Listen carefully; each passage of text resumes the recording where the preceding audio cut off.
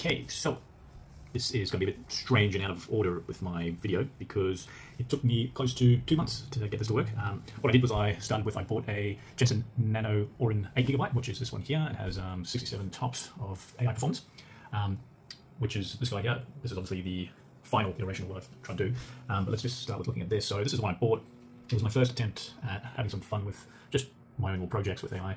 As you know, if you've seen some other videos, I play around with the Raspberry Pis. I had quite a lot of fun with this little guy, just playing with LMMs.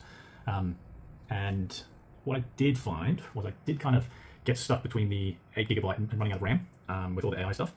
So, as you know me, I went and did a little modification or hack. And like my other video, I was really determined not to end up with a Raspberry Pi 5 that was kind of dead, which I will get back to that Raspberry Pi 5 and hopefully have it all sorted.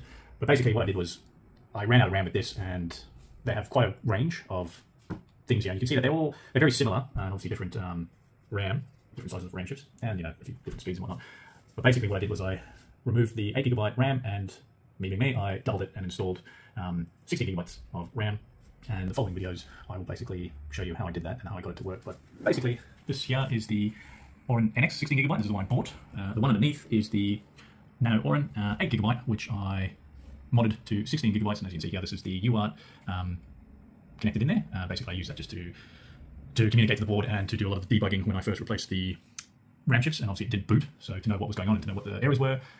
These two wires coming out here actually connect to the I2C bus, which is communicating to the EEPROM, and I needed that to kind of change the identification of the board. And basically, if we go back to, so this here is the JTOP. So this one here is the Orin NX 16GB, and as you can see, if we go back to this one here, this is the Orin NX 16GB. This is the speed of the GPU. That's the GPU there, and as you can see, yeah, this is the CPU, 8 cores, and the speed of the GPU. So keep that in mind. We go back here, so yeah, you can see these are the cores. The model, it's telling you the model here, and we go back to memory. Yeah, you can see the memory, the amount of memory, total memory. You've got all the little ZRAM, which is your fake little, basically like your swap files. So you can see there that I have 23GB of swap files. Now, there's that here, that there. So all that's all nice, lovely. Now my hacked Nano Orin 8GB. So as you can see here, this is the hacked one. And if you look here, first you notice that there are only 6 cores. These are all offline, assuming that it doesn't actually have these sensors installed. We come to the GPU, this all seems very much the same. CPU, there's only 6 cores. Memory, we're now reading the full 16GB. Has the same thing here with the ZRAM. I have the same swap file, same size. So we have 23 cores, the 6 cores, because that's all the Orin Nano 8GB has, is a 6 core. And I did do a Geekbench test, which I'll run and get back to you with the results and show you that single core is very similar, which makes sense. Multi-core, obviously the NX is far better, but everything else, yeah, it's quite good. So quite excited about all that. So this is a Jetson Nano Orin 8GB. This is the CPU and GPU. This is the RAM chip. This is the other RAM chip. This is the 8GB version, so this is a 4GB RAM. That is another 4GB RAM. Total equals 8GB. Here I have Micron, and this is 8GB. And this is another 8GB. Total 16GB. Looking online, it looks like this CPU and GPU maximum bandwidth memory controller can handle up to 16GB. So, plan is, as you know, what we've done with our Raspberry Pi is to install the new RAM chips. Now I've had a look. There is a slight possibility that the firmware will lock up because of the timings.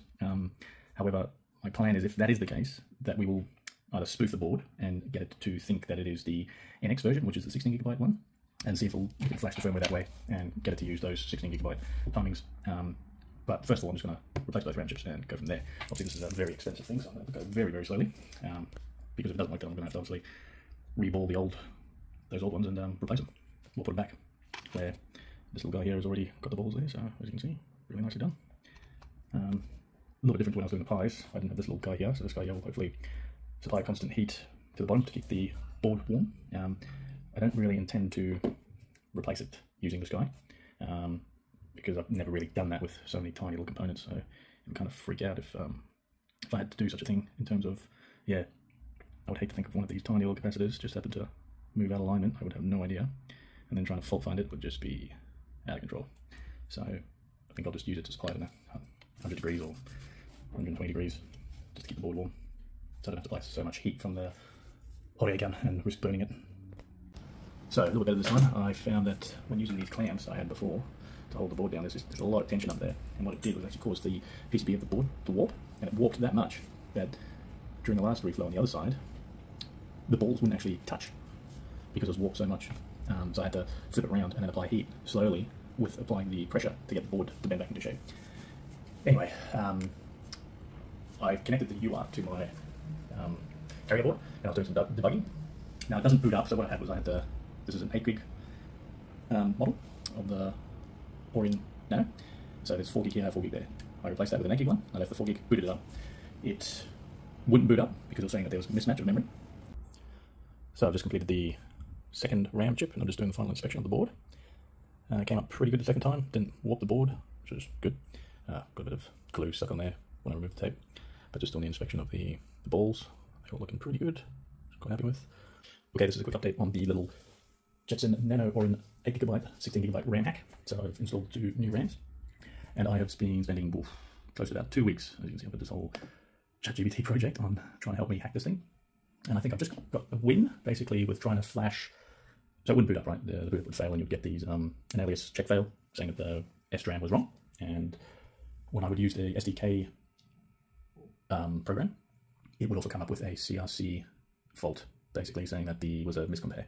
And so I didn't have known that before because I was just getting like this other fault called something else in the bootloader using the I connected to the UART connectors. So just reading that log, it would just basically say, yeah, boot failed due to basically SRAM mismatch, which is understandable. It was only when I used the SDK that it gave me more information saying that there was a CRC failure. And the CRC was basically saying that the EEPROM was not matching from its calculated and its stored value. And when I initially connected to the I2C bus here, ChatGPT was telling me that I needed to do an SVD dump to get the timing parameters to make my own timing config. And I think when I did that, I actually accidentally wrote one thing and it completely messed it up. So now what I've done is you can actually see that I've correctly flashed not flashed, but I've connected to the actual bus, I2C bus here, which is 50, which is where, when you look on over here, that the EEPROM lives on that address. So I've successfully connected to it. And then I got ChatGPT to write me a Python script to, basically, I took a dump of the original one, I got him to decode it, and then it would tell me, he would decode it and you would see what the CRC currently is, and you would see the fault that it was saying that it was calculated at whatever it was, 7F, and the hexadecimal code, and it was actually stored at FF. So I don't know if I accidentally, when I thought what I was doing was connected to the RAM chips, I was actually just programming the EEPROM. So now what I've done is I've got him to write that Python script over here, where he would modify the part number. So I decided to change the part number from, this is my logic, which is 8GB, to the NX Orin 16GB. So what my hope is that if the software uses the EEPROM and not the fused chip for its identification, then it might be easier for me to just get the NX part number timing configs to then flash that. So I've done 2 things. I've corrected the CRC fault so it matches, and I've changed the part number to the 00. It was a bit painful, so once he made that new bin file, I couldn't just upload it, just because I don't really know how to use the bus pirate that well. So what I did was I got Mr. ChatGPT to put it in this, so all the commands are down here, and then I found that I could copy and paste up to 12 lines, and then I just slowly copy and pasted 12 blocks at a time, and there was the whole output. And as you can see there, that was the CRC faults now fixed to 7F instead of FF. So now what I'm going to do is I'm going to boot it up, disconnect everything, I'll leave these devices connected, and see if I can get the SDK program from NVIDIA to actually read, where's this bloody thing, to see if it actually will read see it as a 16GB and actually try and flash it as a 16GB. Not sure what it might soft brick the CPU because it's a different CPU, but I'm just going to plug it in and see what it actually does, because initially when I tried to flash just my original one, my 8GB, I still had the same failure of the CRC. So I'll pause here, I'll get back to you. Okay, so I've just removed the jumper cable from my carrier board, which puts it into, which before it was in recovery mode. So I'm just going to, just out of curiosity, after I've flashed the EEPROM, I've connected up to UART and see what I get when I connect it. Right, so it's still the same things, as you can see here, SRAM alias check, we're still doing the same fault code. I was just curious to see if there was any other indication about if the board had changed. If there's any indication that the board had changed name, which doesn't really look like it. I'm just kind of going off of memory because I've seen this log so many times. I've spent literally 2 weeks staring at this thing. Alright, it's me again. This has been almost a month and a bit since my last video. This again is the Jetson Nano Orin 8GB, which I modified with the 16GB chips. So before it was 4GB made a total of 8, now it's 8GB total of 16.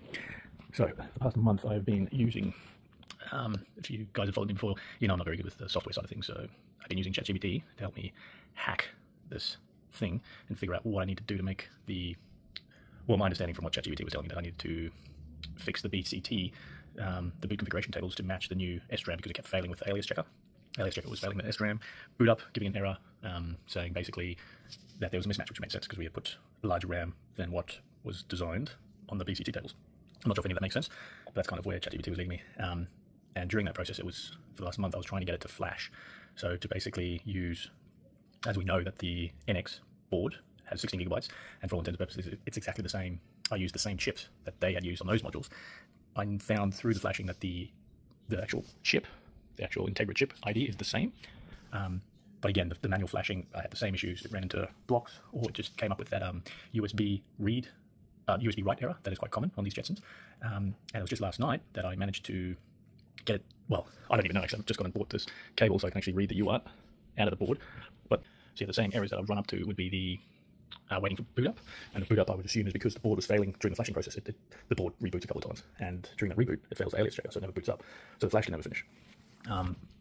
And I was really just going around in circles and not having a full understanding, and really just using ChatGPT. I mean, you can have a look here at all these chats, and these chats, you know, when they're like trying to help me understand this problem. I essentially got to the point where I just decided, let's just try and do a flash. So using the SDK program from NVIDIA, it would never work. I would never get it to flash. I'd run into CRC errors, basically saying that the config wasn't right. And from my previous video, see these two wires? Yeah, these two wires connect to the I2C bus, which is connected to the EEPROM, where I used a reader to basically change the board identification from what this board is, which is, I think, is the 005, the SKU005, which is the Orin Nano 8GB, and I changed it to 0000, which is the Orin Nano NX 16GB. And because of that, I think I was running into errors with the SDK. Now, the process of trying to rectify that, I just thought, I can't use the SDK because the SDK is it's too structured. It tries to prevent you from forcing a flashing into the wrong target hardware. So I continued with the manual flashing. So I would basically, using those commands from ChatGPT and from just on the internet, see these ones here, you can just do a kernel flash. And what I found is that when I did a flash using the real computer pre-packed flash, it would work but still fail in the boot up. Using the one from the NVIDIA, from the Jetpack, it would just throw errors. You wouldn't get past certain points. So what I ended up doing was doing the hybrid, was I basically run with the real, so start the flash process, but then I'll always throw an error saying it's missing something, Then I just, basically any file that was missing, I just searched for it in the NVIDIA Jetpack and copied that file. And then after about the 6th time of doing that, I just ended up copying everything out of the bootloader folder, out of the kernel, and out of the tools, and just copied everything across to this folder here. So the bootloader kernel and the tools essentially all have the same stuff. ChatGPT also told me to make some empty files just to keep the process happy, and then the flash would basically get all the way to a point, and it'll run into again that USB error, the USB read error, where it basically thinks something's wrong with the flashing process, either power, USB cable, and whatnot. But I knew it wasn't the case because I've flashed Jetson boards before. I flashed this board initially with this laptop and the same setup. So I just went back to the SDK just because, and I thought, I'm kind of out of ideas, let me just try it. And anyway, I tried it, I flashed, and it completed the flash. And I knew something was different because one, it completed the flash, and I gave an error. Second, the fan would spin and continue to spin.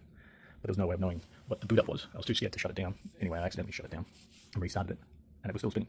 So now I've connected up the UART, and I'm wanting to find out what this thing shows. So I haven't actually turned on, so this is going to be the first for both of us. My setup's a little bit hybrid because I'm at my partner's place. And yeah, I've been doing this for a couple of months now. Just take the board, try a few things, doesn't work. So here we go. So I'll plug this in. Oh, look at that.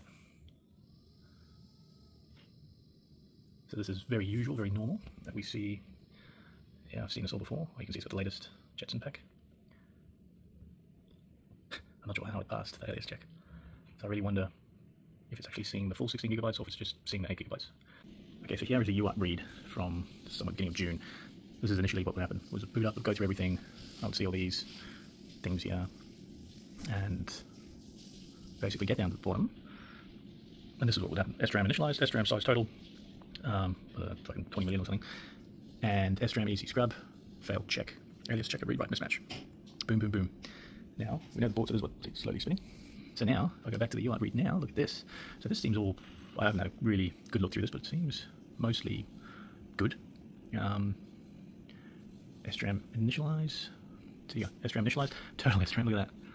40 million, what's that? 400 million. And alias check, carve-outs. There we go. So it looks like it's actually seeing the full amount, which is remarkable because I don't actually know how I did that, or if it was the case that the SDK manager and the fact that I changed the EEPROM, that it saw, well, because I changed the EEPROM SKU, that it was like, well, it needs 16 gigabyte DTS or DTSI file, which are all these files that ChatGPT told me about, and said, yeah, you need a 16 gigabyte one, and flashed it with a 16 gigabyte one, and then alias check passed, because the alias checker, I'm assuming what it does is it reads the RAM and then make sure that it's correct. Anyway, I am super excited because I've tried months to get this thing working. I'm curious to know how good it is. So I'm going to go back to check. So as you can see here, I ran a Geekbench 6 test. So this is the real NX Orin, and single core, you got the score of the 914 and 4884 for multi-core. And this is the fake one, the modded one. As you can see, single core, slightly less powerful CPU. Still says that it was running at this speed. Doubt it. But yeah, these are the figures all down here for the multi-core. So you can see, yeah, this is the modded one. Obviously, it's going to be significantly less for the multi-core because you've actually got less cores than the original. And yeah, you can see all this here, memory size, all these figures. So yeah, there you go. I successfully managed to modify a NVIDIA Jetson Nano Orin 8 GB and added 16 GB and tricked it into thinking it was a Orin NX 16 GB.